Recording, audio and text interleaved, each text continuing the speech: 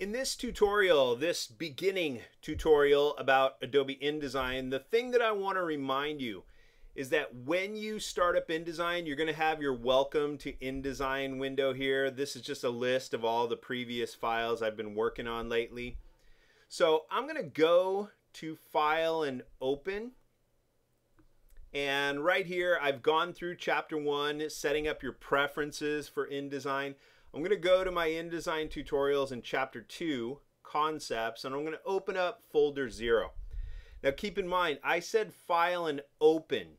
So the only thing you will be able to open when you are in InDesign is another InDesign file. You can't open a Photoshop file. You can't open an Illustrator file or a text file. You can only open a previously existing InDesign file. So keep that in mind.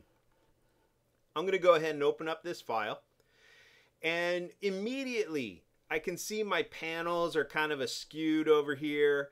I've been working with these two panels the last time I was in InDesign, and I don't want to mess on my screen.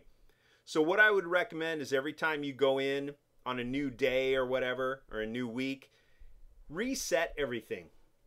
Window menu, Workspace, Essentials, and again, notice there is an Essentials and Essentials Classic. Okay, the difference between those two is Essentials is for those who have used InDesign for a few years. You kind of know where everything's at. This is a stripped down version of InDesign. Not everything's going to be on your screen because they expect that you know where to find the things that you need. Since I'm still somewhat beginning with it with you in InDesign, I'm going to go to Essentials Classic. And the problem is when I picked that, nothing happened on my screen. So you have to reset things twice. Okay, the first time I went to Window, Workspace, and told InDesign I want to work with the Classic Workspace, but that didn't do anything. It just indicated to InDesign what I intend to use. So now I have to go to Window, Workspace, and a little lower, Reset Essentials Classic. What that's also going to do is open up your Creative Cloud libraries, and I'm not going to be using that panel. So I'm going to tear that name out, click the X and close it. And instead of keeping my panels collapsed like this into what they call name view, I'm going to hit the double arrowhead up there and expand my panels just so I can see everything that's going on here. And I definitely tend to work on my layers.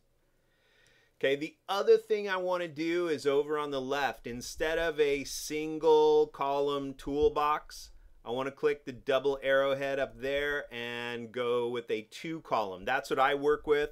That's what you're going to see in all my demos, so I might as well reset that.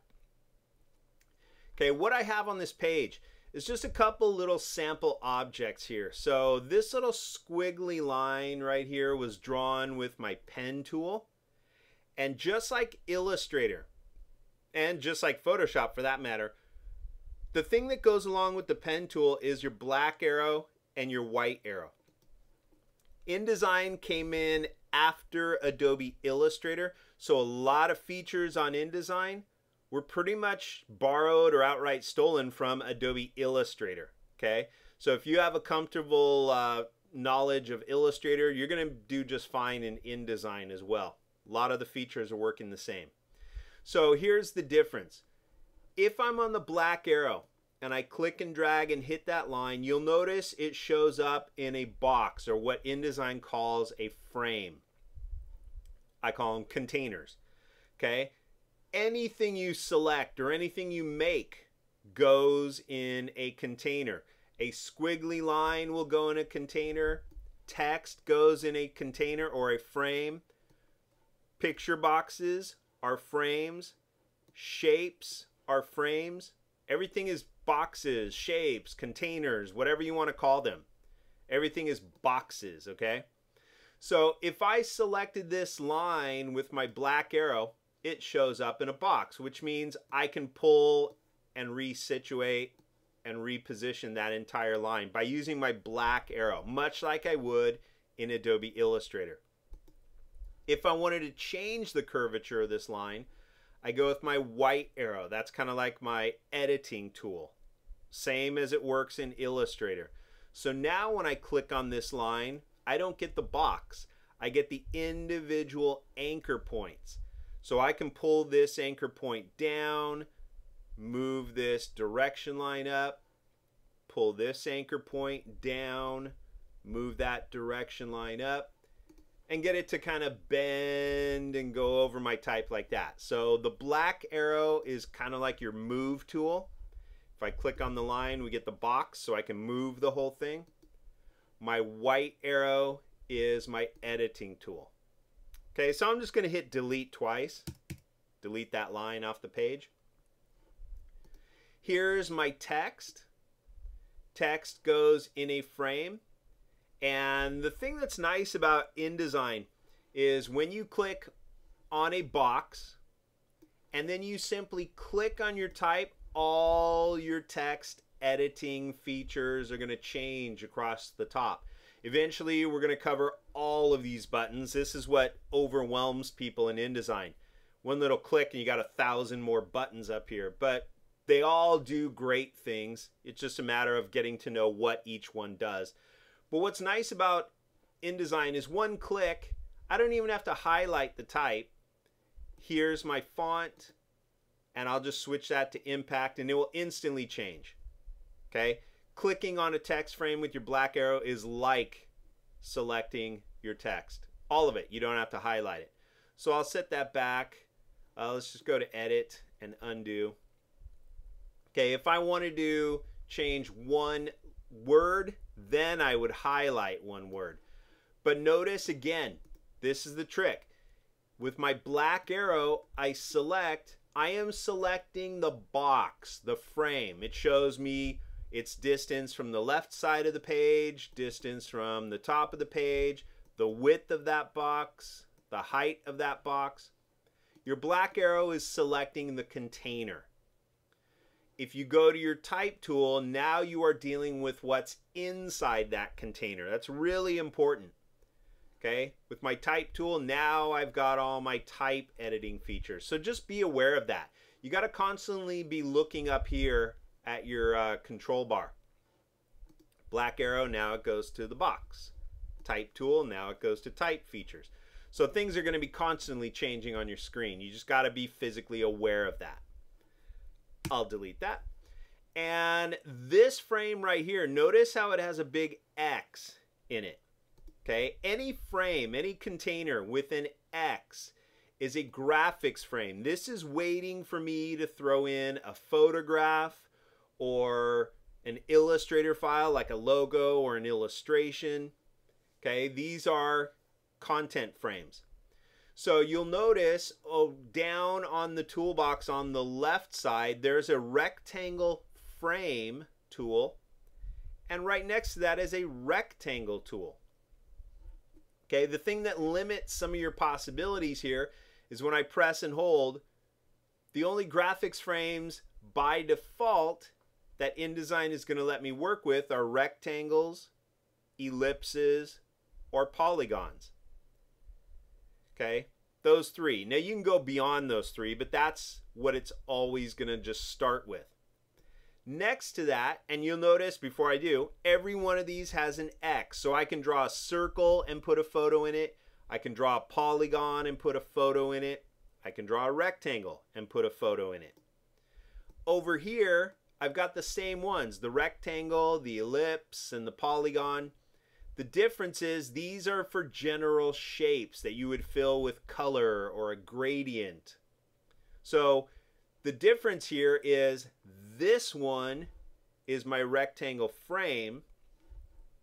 This one down here that does not have the X, it's just a shape that I wanted to fill with a field of color, is a rectangle tool.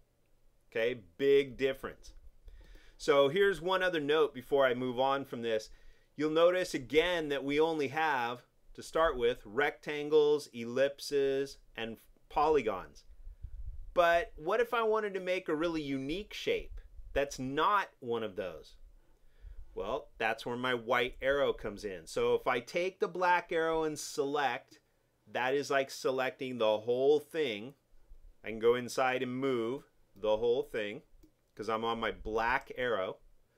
But if I were to switch to the white arrow, now I don't get that box around this. I get my anchor point. So if I click right here, that's not going to do it. All my anchor points are still selected. So if I'm going to edit a shape, I click outside, then I click on a corner, and I can pull that corner up and edit the shape of that object. Okay, it still has the big X. It's still a container waiting for a photo. Just the photo would fill all the way up to there. Or I could pull this point back down, maybe put it right there, put this point right there, and do something a little more triangular. Because in InDesign, you don't have a triangle tool. But there are other ways to make better triangles, because this one looks all lopsided here. So I didn't quite join my anchor points perfectly. But the thing is, when you start pulling things apart, it's kind of hard to get them back to where they were unless you know the shortcuts, and I'm not going to show you that yet. The main idea is to get a quick rundown of our toolbox. So the other elements right here, you've got a Pages tool, which allows you to add pages through the Pages panel. There'll be a demo on that later. Same thing with the Gap tool, arranging spaces between boxes. You've also got a content collector and a content placer. Now, I'll be honest, I've never used those, so I might not even cover them, but if I do, it'll be at a demo much later. These are all advanced tools in InDesign. Okay, obviously you've got your type. Type can go in a straight line like paragraphs on a page. Type can also follow a line like that original line. It went up and down and up and down. Type can also follow those lines. If you need to draw just one particular line, you've got a line tool. So I could just click and drag and have a diagonal line. Hold shift and draw a vertical line. Hold shift and draw a horizontal line. I've got my pen tool, just like I do in Illustrator and Photoshop. I can add points to lines that I draw, delete anchor points, or convert corners to curves. A lot of the same pen tools you have in Illustrator. If you don't want to draw perfect curves, you've also got freehand drawing, like the pencil tool to literally just scribble something on the page. You can smooth out scribbled lines if you need them. It's kind of like running an iron over your line. Or you can erase sections of a line. Okay, we'll do a demo on that later. Again, this is just a quick run through of the toolbox. Anything with an X is for you to put graphics inside that shape, photos or Illustrator files. Anything that does not have an X are fields of color or objects that you want to fill with gradients or swatches, whatever. Scissors, you could take a line and cut it into pieces, like literally taking a piece of string and cutting it with scissors. These are all your transformation tools. So if I selected this box, I could go to my free transform and just pull that down and shrink it, or pull it across and distort it. I also have a rotate tool, which is kind of ridiculous because if I click and drag with the rotate tool, I could also just be on my free transform, and when I hover near the corner, it's the same thing. So it's kind of redundant to have a free transform and a rotate tool, but now you know. You also have a scale tool, which is kind of ridiculous because I just did scaling with the free transform. There's a lot of repetition here. And the shear tool, which allows me to slant objects. You have all of these in Illustrator as well. Okay, down below that, you've got a gradient tool. Much like you paint gradients in Illustrator, you have a gradient panel that I'll show you later on to mix your gradients. And you have a gradient feather tool, which is like a fade tool. It's like taking an object in Photoshop, creating a layer mask, and painting a gradient to get objects to fade away. So if I filled this with blue, let's say, and I take my gradient feather tool and I click and drag, half of that object is going to fade away. So it's like it's just gradually just disappearing. That's the gradient feather. And I'll go to edit and undo that. Okay. Down below that, just like in Illustrator and Photoshop, you have an eyedropper. I don't use the color theme tool, never had a use for it. But I do use the eyedropper tool a lot. And there's some great typography tricks with the eyedropper that I'll show you later. You also have notes in case you want to add a little sticky note to your file as a reminder, or a note to a client if you're sending this file to them. You have the ability to add little sticky notes. Obviously, you've got your hand tool to move pages around on your screen, and your zoom tool to zoom in, or option and zoom out. Okay. You also have the ability to reset your default colors just like you have in Illustrator. You have a fill and a stroke. And just like in Illustrator, the default is the letter D. The only difference here is that unlike Illustrator, D for default means no fill and a black outline. In Illustrator, D for default means a white fill and a black outline. So there is that slight difference. You also have the default icon right down here in the lower left. You have the ability to switch these colors to now a black fill, or switch it back to a black outline when you click that little curved arrow. And if you hover over that, it also says you can hit Shift and the letter X to switch those. You also have your formatting. This is really important later when we get to type editing.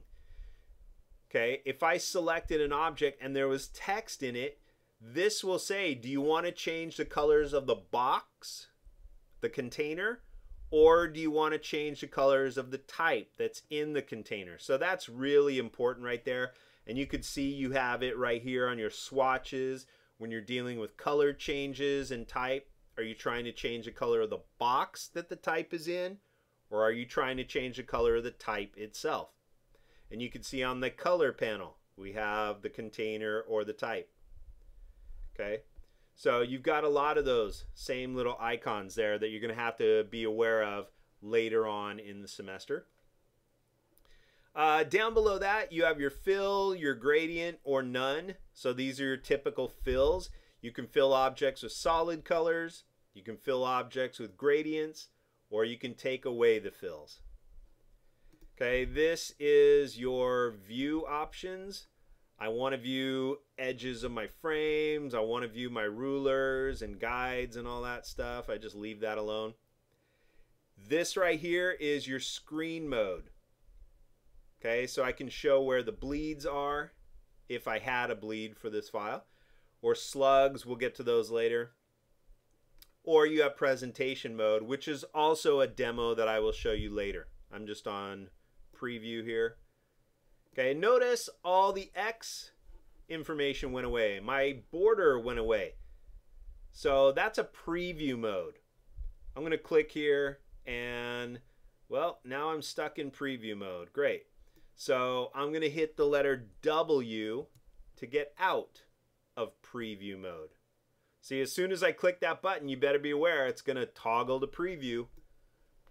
That's it, gets rid of all your outlines here. So W will get me back to my frame view mode here. And that is a quick rundown of the toolbox. Okay, you're going to have rulers. You can hit Command R to get rid of your rulers, just like you do in Illustrator and Photoshop. Command R will show you your rulers again. Just be aware, the main elements of your workspace: panels on the right, toolbox on the left, and control bar across the top. You're going to be working all the way around the outside edges.